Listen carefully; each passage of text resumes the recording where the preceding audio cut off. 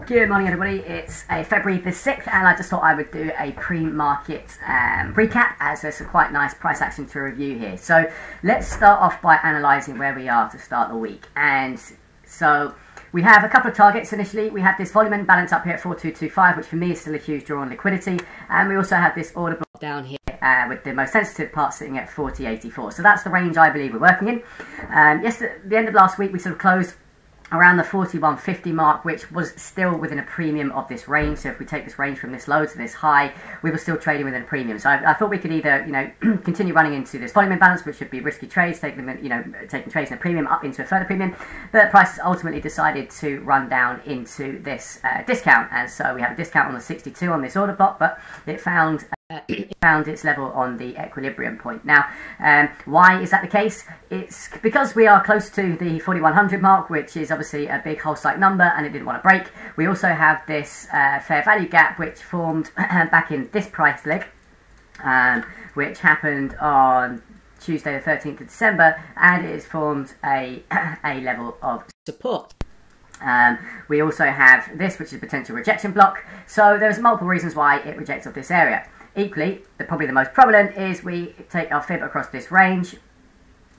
It's actually on equilibrium of this range here. So it's 62% fib of this range. So there's multiple reasons why it has bounced. But for me, we are still within range. We are still inconclusive in terms of which direction we're going to head for today's price action.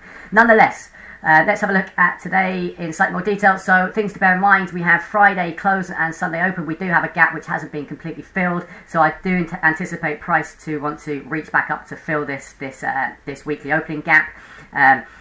During the end of the Asian session, start of the London pre-market, we did have this fail of the weekly open price, and then this is where London open began, and we had this MIP block form. So we had the high, the low, and the failed swing high, and within inside that we had a fair value gap. We created some equal highs, which created liquidity above the buy side, and it purged it. And as soon as we saw this immediate reaction away, we knew we were heading down. Where are we heading down?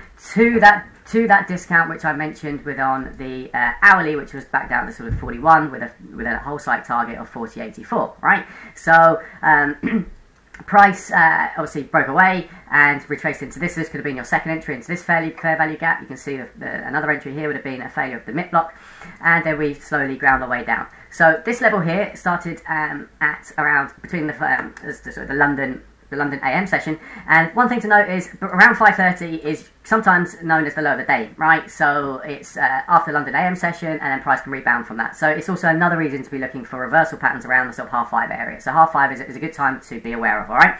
And then we see this this nice reversal. So this is obviously that 62% fib of that range. It's also within that fair value gap. It's also a whole site number. So there's multiple reasons why this is going to reverse. Okay, so we get this this expansion, aggressive price move action away. We get this fair value gap left behind. Price retraces back into that, and then it chops around a little bit. It's a little bit of a sloppy price action, but ultimately it does come back. And what's it trying to do? It's ultimately fitting in this fair value gap to a T. So your entry could have been anywhere within this fair value gap, and your stop below these lows. And what would you have been targeting? You would have been targeting initially these equal highs, which were sat here. That could have been your partial. But you also could have looked to take a more aggressive approach and looked to have taken a percentage of this range. So this range down, you could be looking to trade back into this OTE zone and look for reasons why we'd want to trade back up into that area. So if we take this price action, we aggressively, and this is spooling price action, so when the algorithm starts to run into a spooling program, and then we formed a breaker block. So it wouldn't surprise me if we saw some price action move back towards this breaker block. For me personally, breaker blocks usually like to be where it trades back into. In my view, however, if it is stunk, it could just decide to run up and fill that weekly gap. So I'll be looking for potential entries around here, or if it fails this breaker, I'll be looking for entries down towards that that sort of daily order block at 4084. But this price action leg up, we had this. We had a volume imbalance sat here, so that formed a level of support on the way up, and then we had this order block. It retraced and hit off that, purging this sell side on these equal lows which sat here. We then had another volume imbalance that price wanted to refill before expanding away, and price was ultimately reaching this level up here. So if we look at the if we have a quick look at the 5 min, so the 5 min is obviously the top of this order block, bearish order block, right?